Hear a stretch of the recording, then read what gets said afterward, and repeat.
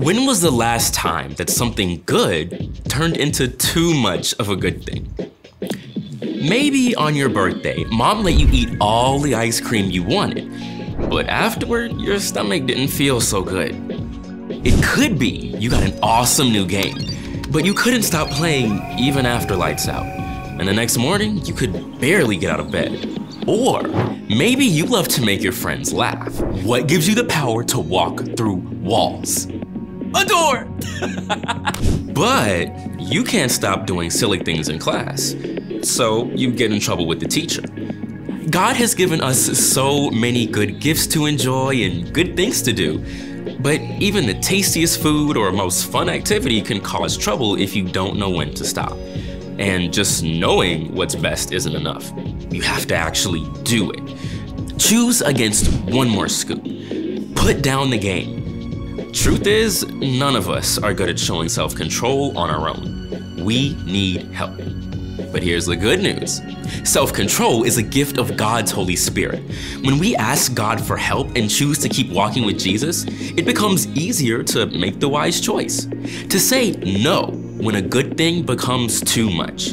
When you can tell God, I will remember that your way is better, and you live it out, others can see God at work in you. That's why self-control is an amazing way to worship God with your life. Because worship is about more than just singing loud. It's all about living loud.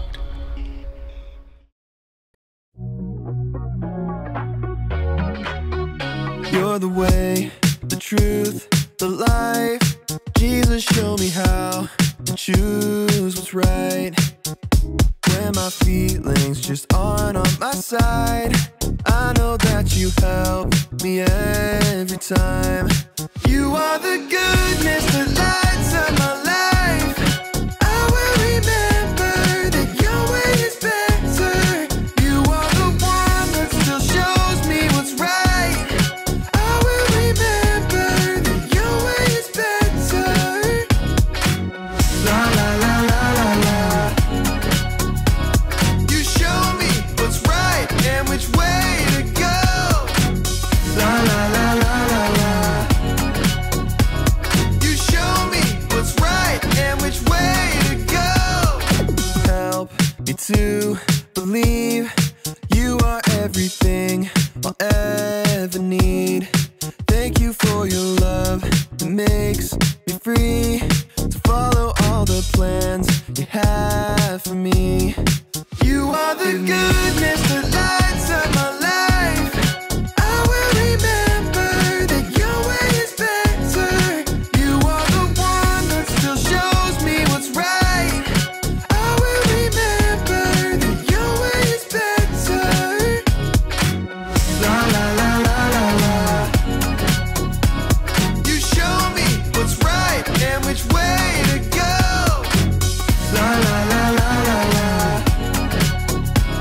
You show me what's right and which way to go. I trust you with my feelings, Jesus, you're my reason. Help me follow you, trust you with my feelings, Jesus, you're my reason. God, help me follow you. You are the goodness that lights up my life. I will remember that your way is better. You are the one that still shows me what's right. I will remember that your way is better. La la la la la la. You show me what's right and which way to go. La la la la la la.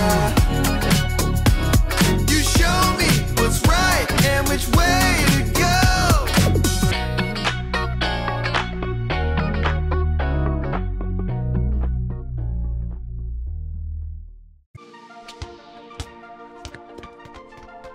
Welcome to Story Lab.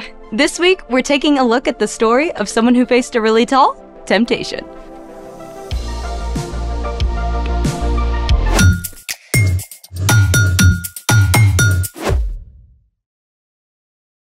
Hey, I'm Skylar. And I'm Sanjay. This month, we're talking about how we can trust God to help us do what's best. Some decisions are easy, like should I try out for a sports team? If you like being active, competitive, and spending a fun time with your friends, the answer is an easy yes. But some decisions can be difficult. Like trying to decide which sport to try this year. Basketball, soccer, or volleyball. All three balls are kind of similar. But the actual games are pretty different. So many options. What am I gonna do? You have just spoken the secret phrase! Secret phrase? What did you say? I said, what am I gonna do?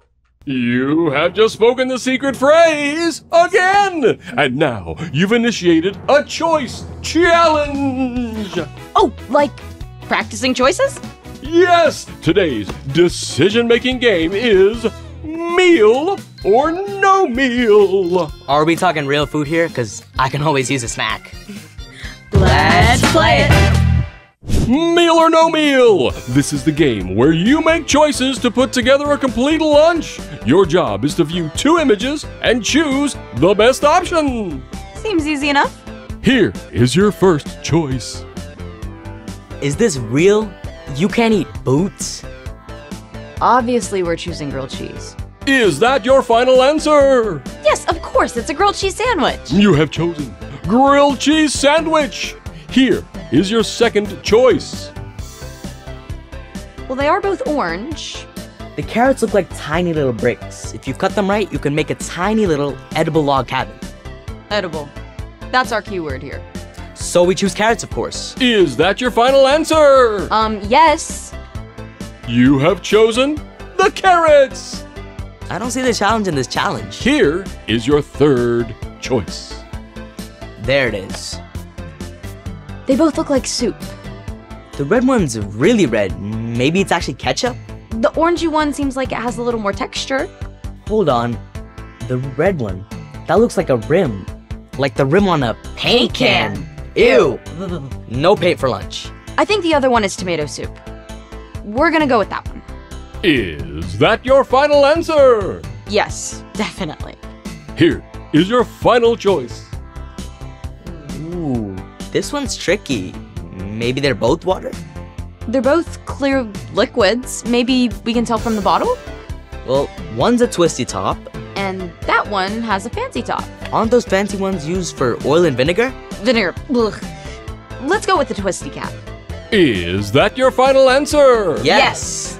You have completed the meal or no meal challenge. You've chosen a grilled cheese sandwich, carrots, tomato soup, and a bottle of vinegar.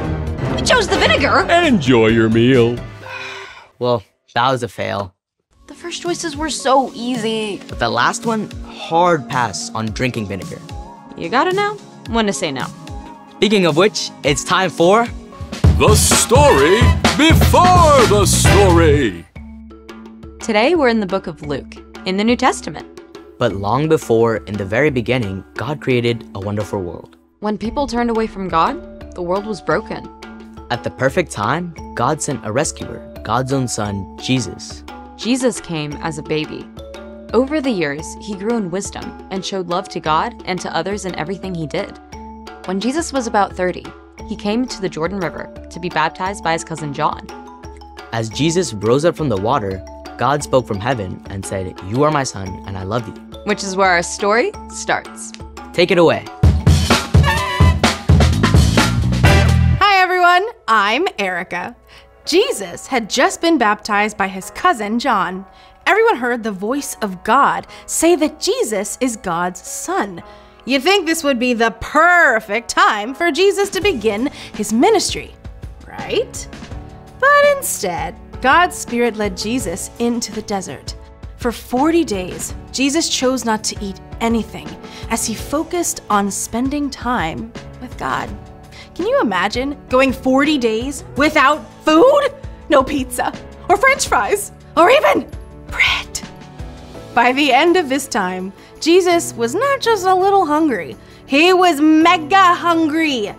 And that's when his enemy, the devil, showed up with a sneaky plan. If you are the Son of God, tell this stone to become bread.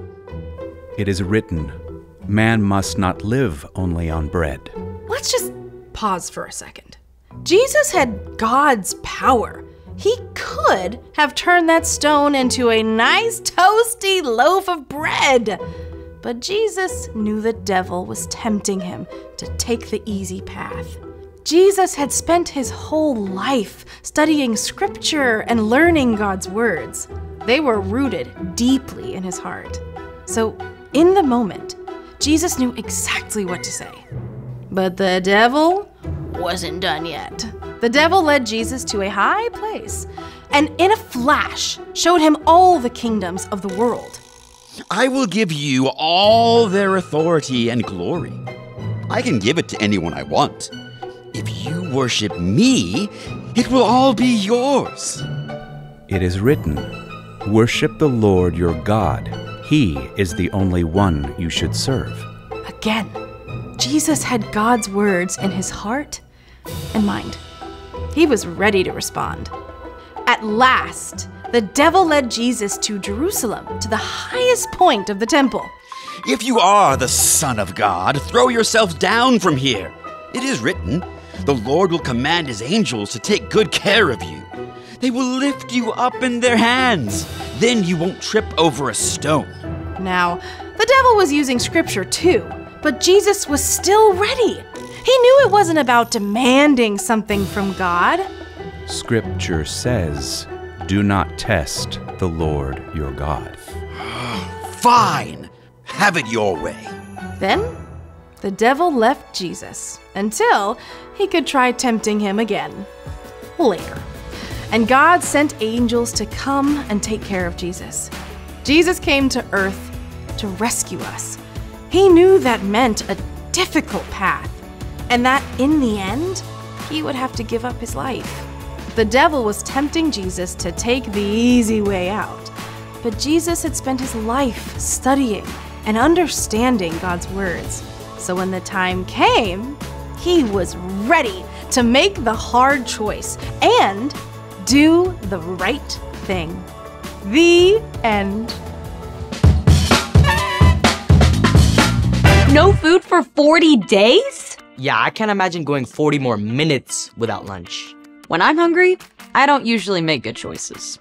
You and me both. But Jesus had practiced doing the right thing for a long time. So, what's our part in the story? Well, Jesus faced some incredibly difficult choices, but he had spent his entire life preparing for that moment.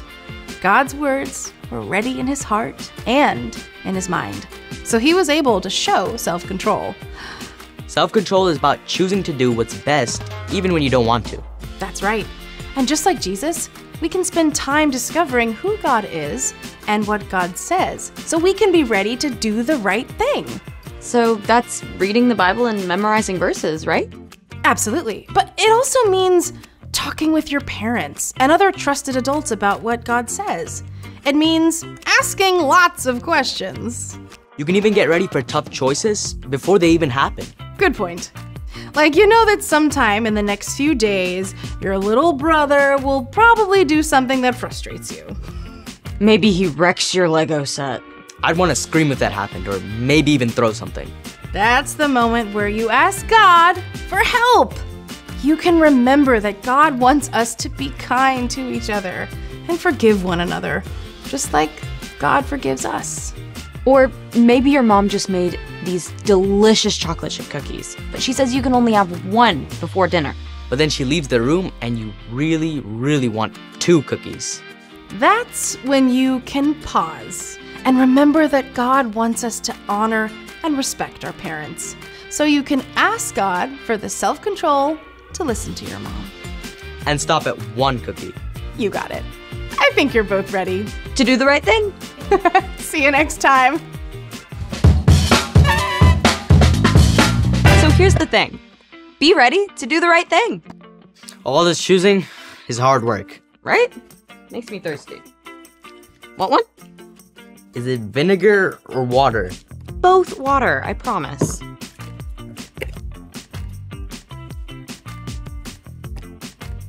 Good choice. Now, how about you help me choose which sport to play? Maybe all of them. Okay. Okay. Oh, oh. Thanks for joining us at the Story Lab. See you next time.